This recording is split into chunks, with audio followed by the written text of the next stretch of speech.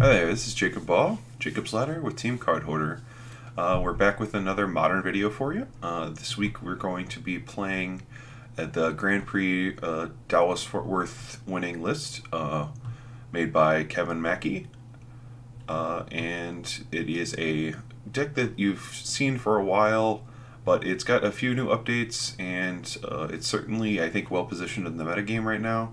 So I definitely want to see how this deck works out and get some games under it with my belt, because it could be a major player in the meta right now, just because of how hateful it is towards the other decks that see play right now. So it's got a lot of good tools to fight everything, and a lot of nice finishers, and a lot of good removal. So let's just go over everything with you. It's got the perfect mana base. It doesn't have to worry about taking any damage from its mana base, so obviously helps against the burn matchup, anything like that, or anything like that. So it's got just basically 20 snow-covered mountains, 2 scrying sheets. Scrying sheets is a nice tool to help stop you from flooding out. You can just activate it when you have too many lands, and you can just like draw additional lands and draw more spells in it just by activating it a bunch. So that's pretty nice. And then just go to the deck. You got 4 relics to help fight Dredge and any other graveyard-based strategy, which is just a very nice thing to be able to do in your main deck. A Pyrite Spellbomb, just to basically fill a role as a shock or just a digging engine, but most of the time just going to be like the 10th target removal in this deck for early creatures. Then we have Skred, which is the reason why we play so many snow-covered lands. It deals damage equal to the snow-covered turns you control, which is only the lands, but that's still plenty. It'll deal normally probably 2 or 3 damage to a creature, but in the late game it just kills everything. So it's really nice. We got 4 lightning bolts, just obviously the best burn spell probably ever. So we got 4 of those, obviously. We have Mind Stones to help cast all of our 4-drops. We do have a lot of those, and we have some 5s, so it's a nice to skip the curve and play that card, and the value of sacrificing late game to just draw additional cards is obviously pretty nice. So it's just the best 2-mana rock you can play. And then we have a Singleton Magma Jet, I guess to help filter the deck a little and just be another shock. So I'm not sure which one of these 2 cards is better, but I'm sure he took both of them under consideration when he added them, so I'm definitely going to be trying them out, see which one I actually like more. I'm leaning towards the Magma Jet, but who knows. And then we have Ingers. Again, it's really good against Dredge and a lot of different decks like Affinity and just who knows, Elves, anything like that. It's just obviously good to have like cheap sweepers against early creature decks, so it's a good addition to the style deck. And then we have Blood Moons, obviously are pretty great against like decks like Tron. And obviously Hoses like random other decks, but it's mostly for those kind of decks. And then we have Pias to start our 4s, and obviously this creature's been a staple in pretty much every format since it was printed. It's just super efficient and works as just removal and just a pretty fast clock. It's actually really, really good. It's one of the considerations for like playing the additional artifacts in this deck, like Mind Stone and Relic. You can also use them for Pia if you want to at some point. So that's a nice thing you can do. You can also randomly, if you really have, if you get to Batterskull a Pia, you do gain life, which is a thing. Might not come up, but it's definitely something that comes up. Could come up at least. But we have some Eternal Scourges.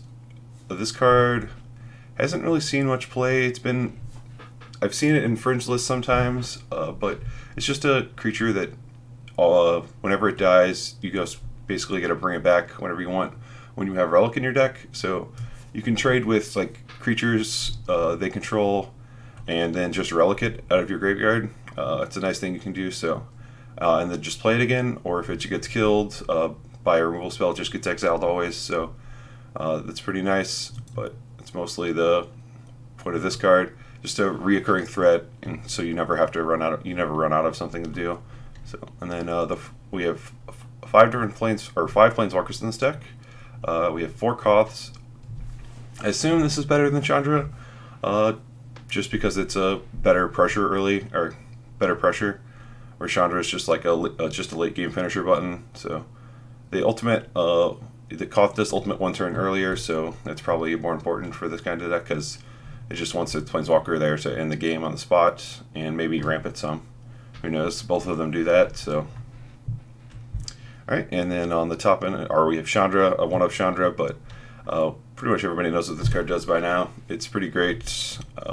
Hasn't seen much play in Standard, just because I don't know how good the red shells are to go around it. Most of the red decks are pretty aggressive and want to play like cheap creatures. There's a lot of burn. They go to the player and just don't want to do this. So, or just play Gideon and just the slots taken up. So, all right.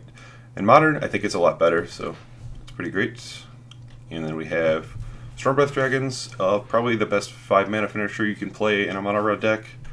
It can't be pathed, doesn't die to bolt, and it just can monstrous with the Koth minus if you want it to super early, and you can just like probably do the Chandra plus, get 2 extra mana and just ultimate it the next turn after you play it too, or monstrous it, but which can get someone deal a bunch of damage out of nowhere, especially if you've Blood Mooned them and stranded a bunch of spells in their hand. It can easily end the game on turn 6 with its ability if you have the ability to do it. So, and then we have a Singleton Batter Skull, I guess, to help fight burn, other matchups like that. But it's definitely something you can afford to play in your main deck in this style of deck, just to diversify your threats and have answers to more stuff. So I think that seems pretty sweet. Alright, let's move to the sideboard. It has 2 Shattering Sprees to help fight artifacts. Obviously you have no shortage of red sources in this deck, so you can normally do that for a pretty fair number, and you don't want to play something that destroys your own artifacts. I'm not sure if this card is better than the Overload Destroy All Artifacts card, but we'll see. We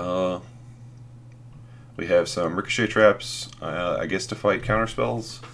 But I'm not sure why this deck needs that. I don't know how prevalent counterspells are in the Modern metagame at the moment. So, but I don't know what else you would put in the sideboard, so we'll see how that one works out. Additional land destruction, to help, I guess to help fight Valakut and Trance even more. There are a lot of dead cards in that matchup in your main, so I guess it's nice to have something else to board in. Some additional threats in Goblin Rabblemaster. For matchups where you don't need your removal, I'm sure you'll just boarding in these as well to fight through theirs. So it'll just another threat. It's probably the best one you can play. Could be more Eternal Scourges, but this guy was pretty great in Standard, so it's definitely nice to be able to try him out again. We have some Dragon's Claws. Obviously, this card's just exclusively for burn, but it's a pretty nice tool to fight them with our deck being almost entirely red as well. Gain tons of life from our own spells and their spells, so works out. And then we have an additional Cage to help fight graveyard strategies and Cord Coco decks, stuff like that. So let's get to the games.